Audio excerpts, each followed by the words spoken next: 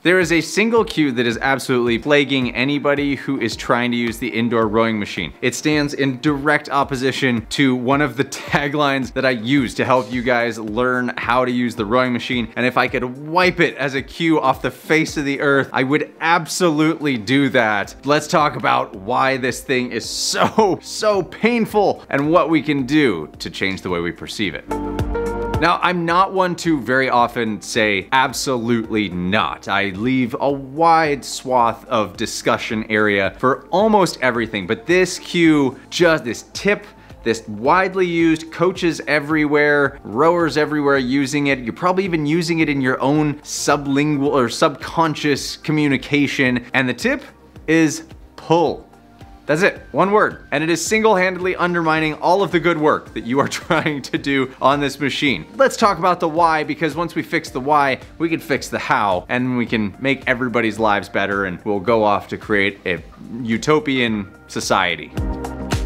If this is your first time here, welcome. I'm Shane Farmer. This is Dark Horse Rowing, where you build the life that you want to live, and we just happen to use rowing to help you get there.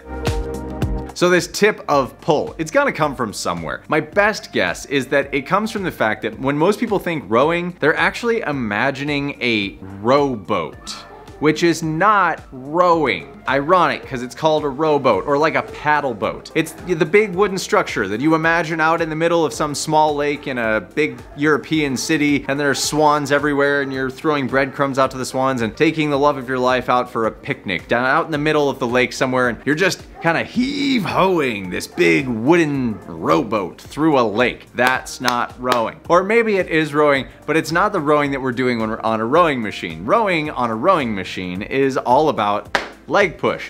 So inherently, our brains are trying to fill in the gaps. Well, if I've never rowed, then what do I think it is? Well, I think that it is this idea of being in a rowboat, big wooden thing. But in reality, rowing, if you were you can see they are using this big push of the legs, then a swing of the hips, and then it's a pull of the arms. And the arms, honestly, are just the icing on the cake. But where the issue comes in is that when we think pull, if we're imagining our anatomy, our whole body, and I tell you to pull something, you're probably imagining pull with your arms.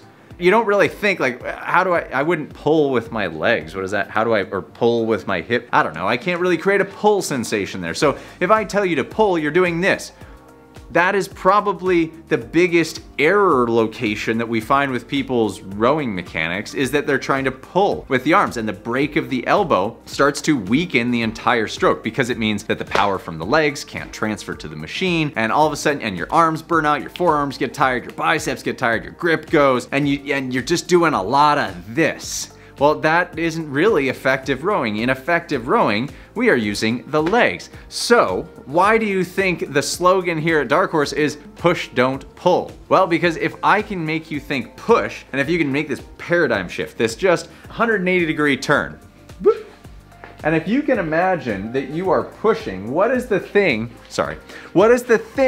that you are imagining pushing with? If I say push, you might think push with the arms or push with the legs. Well, if I am telling you to make the rowing stroke a push, well, this doesn't make much sense, so let's push with the legs. And if you can change how your brain perceives the movement to simply consider that the rowing stroke is a big form of pushing through the legs, well, we've tapped into this just easy subconscious shift that you can make to increase your body's ability to connect to the machine.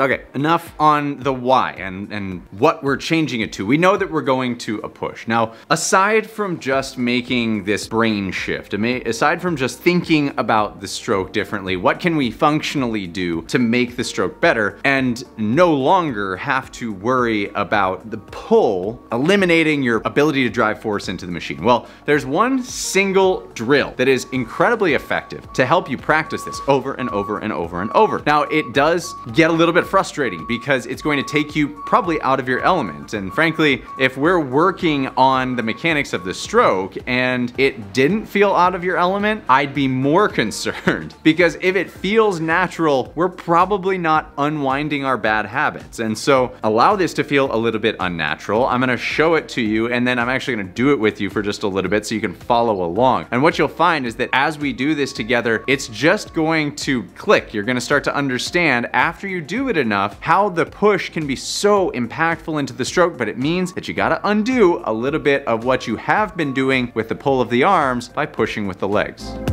Okay, so this drill, again, it's only one thing that I need you to think about, and that is learning how to use the legs as opposed to leaning with the body or pulling with the arms. There's not much to this.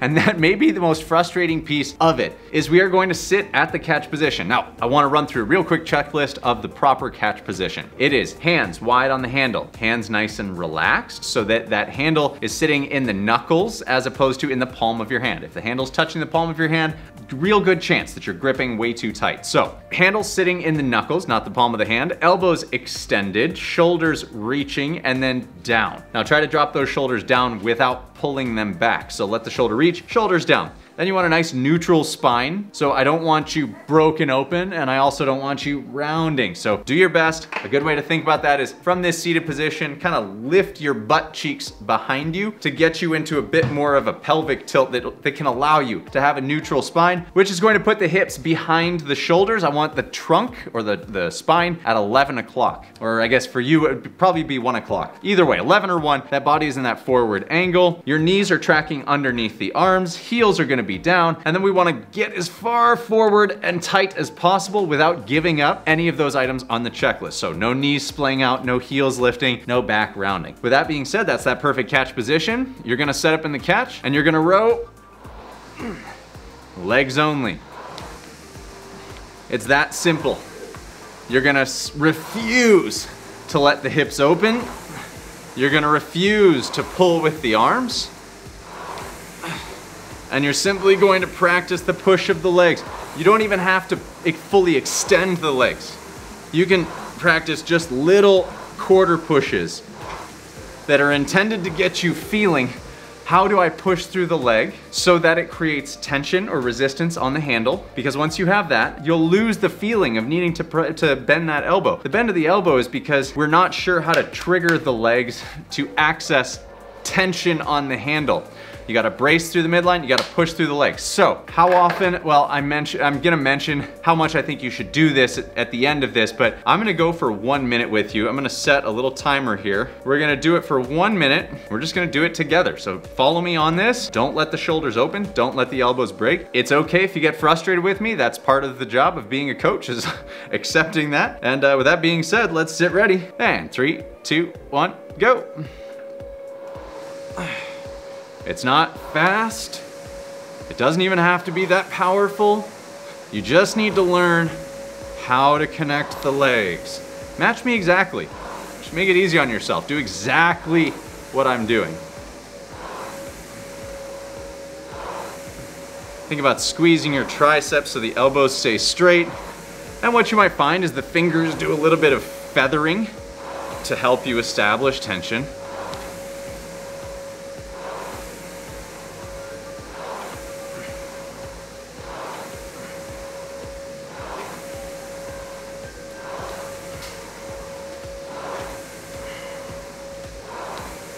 We got 15 seconds left. Look at that, we're already through it. Your back might be feeling tight right now, that's pretty normal.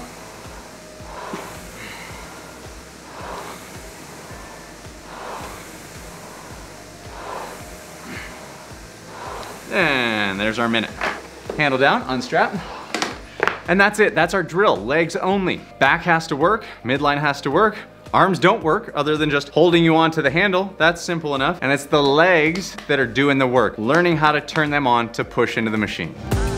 So here's my suggestion for how often and how much to do this drill to eliminate this tip that you may have been thinking of or coaches have been giving you that's ruining your chances at performance. Take this drill, run this for about 2 weeks, 3 times a week for 5 minutes. Now, it doesn't have to be 5 minutes straight. That's pretty tiring. But accumulate 5 minutes of this 3 times a week for 2 weeks. That's not much time. And at the end of that 2 weeks, report back. How does it feel? I want to know in the comments below, because what you're going to start to understand is, how do I hang from the handle? How do I brace through the midline? How do I push through the legs? And it just prioritizes that early push of the legs, and that's going to just have a profound impact on your performance on this machine. And if I could just gift this to all of you, if I could Santa Claus this to everybody in one night and just magical fairy dust the tip of pushing into every household across the world, I would do so. Don't forget, hit that subscribe button and the bell next to it because you will be alerted when I come out with new videos. Do you realize how critical that is? In like 8 minutes-ish, we just figured out how to solve the single biggest problem you might have. Why would you not want more of that? And if you're looking for some workouts to help you along in the way, think about checking out our beginner series, where in 10 minutes, I take you through a workout and you learn a little bit of something. Just a little bit, promise.